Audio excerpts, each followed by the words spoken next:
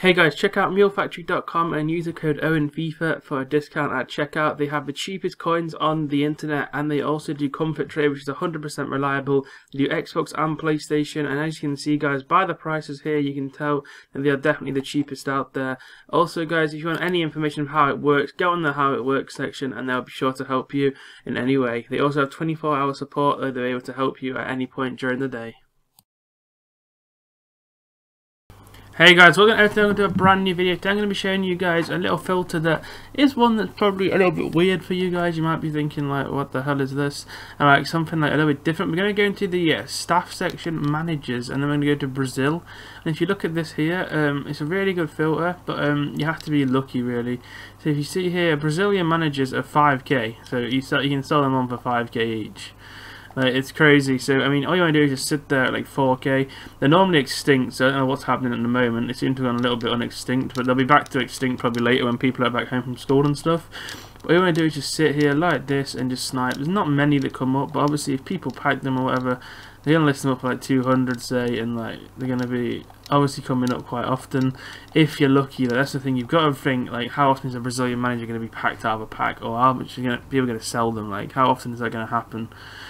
Probably not that often, but it's probably glitched now, the search, which is perfect, just what I wanted to see. But it gives me a chance actually to talk about something. So see in the background here, we won't actually be like, we'll be doing the method again in a second, but what did you speak about? Because like a lot of you guys don't like obviously listen all the way in the video, so it's a perfect time to talk about this now. I'm gonna start a little series that you'd have seen yesterday with the icon snipes. So hopefully something that you like. I'm gonna basically show you every day that I trade like my icon deal. So there'll be one today and tomorrow, and there won't be one probably till next week because I don't really trade over the weekend. I have other stuff to do, so I won't really be on at the weekends. That's never the case. Like, I'm never ever on, so it's nothing different. But you can see I've got tomorrow's video here ready to show you, but obviously I haven't show you the transfers yet. But yeah, so we'll go back in here now and just carry on with this method to show you guys. But hopefully you enjoyed that little talk. Yeah, so you can just snipe at any price like this. Obviously I always show you realistically how often they come up, so you know for a fact that people are going to list them, but it depends how often. So obviously it might be crap, like it's just one of them things, isn't it? Like, you might get lucky and see one, you might not. Like, it depends how long you want to spend on it. You could make 3k a card, but it depends obviously how long you want to sit on the filter for.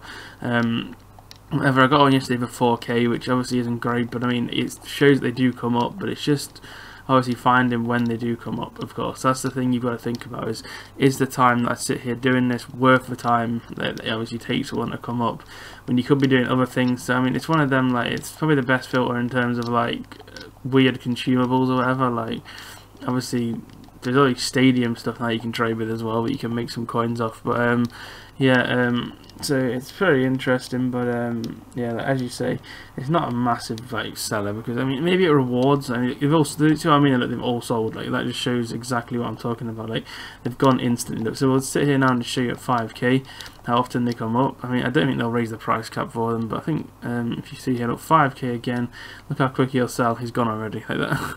Like, people are like checking what they're worth, which is kind of annoying, because I think sometimes you get those people that open bronze packs and just everything up for like 200 out of the pack. They're the sort of people that you want to pack these. I think people are quite clued up to it, but obviously if people are getting their rewards, stuff like that, division rivals, weekend leaders, and they get a manager in a pack, they might list it up. Some people are stingy and do it. Some people just, I hate to think how many of these have been quick sold. That's what I always think about, like, how many do you reckon have been quick sold to this guy, or these guys are 5k. But yeah, I hope you enjoyed this video. You can see it's not a great filter in terms of how many come up, but there are times when it will be good, so it's one of them to keep in mind. That brings us swiftly to the end of the video, so thanks for watching. I hope you have enjoyed. Oh god, weekend league didn't delay, I didn't even know that. What a surprise.